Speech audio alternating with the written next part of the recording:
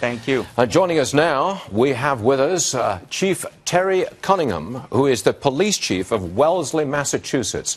Chief, I think I've got that right, Wellesley, Massachusetts, is that correct? Yes, Stuart. Now, the President talked a lot about keeping us safe here in the United States. I put it to you that we have a very hard time defending what I would call soft targets in the United States. Shopping malls, train stations, bus stations.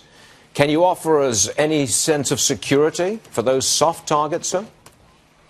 Well, sure. First of all, Stuart, I think that we've been very successful in protecting the soft targets through two means. One, the first is through community engagement, having the opportunity to go out and talk to our communities, talk to the schools, the colleges, the universities, talk to them and say, again, if you see something, say something. Let us know if there's an individual out there that you're concerned about, somebody who you think may have been radicalized or is in the process of being radicalized. I think that's the first place we've been very successful. The second piece is through intelligence. And unfortunately, these terrorists are being allowed to communicate without fear of any penetration through our intelligence services now.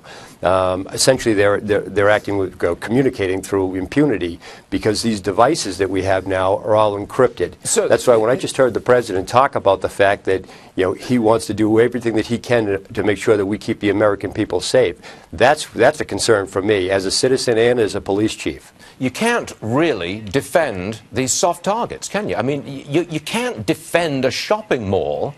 You can't do that now, can you? Well, it's difficult. I'm sure as what you've heard folks talk about. I actually have the middle 5 miles of the Boston Marathon that comes through my town. That's a difficult task to try and defend against that. Again, you look through your community engagement, but the intelligence piece is so important. And this is something that Director Comey from the FBI has been talking about and trying to get the American people to get focused on. Well, the fact that it's going dark. Hold on a second. We're about to admit 10,000 Syrian refugees before the end of this year. That's within the next 6 or 7 weeks. 10,000 are coming. And there's no certainty that we can actually vet these people.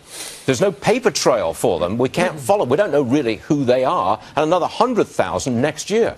How do you feel about this new influx of Muslim refugees whom we cannot vet?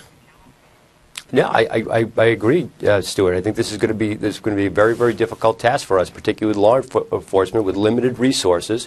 We do the best we can to prevent against radicalization and then respond to, countering violent extremism.